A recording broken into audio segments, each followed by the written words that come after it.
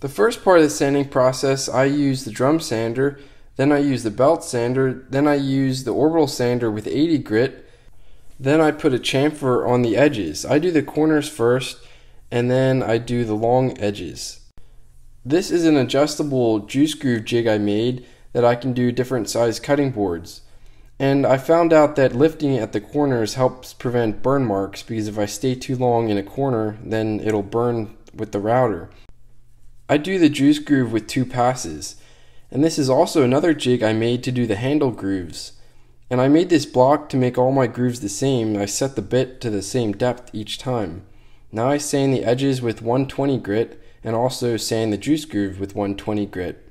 I sand with the orbital sander with 120 grit, then I spray water on the board to raise the grain, and I burn my logo, and sand everything with 220 grit. Now it's ready for the oil.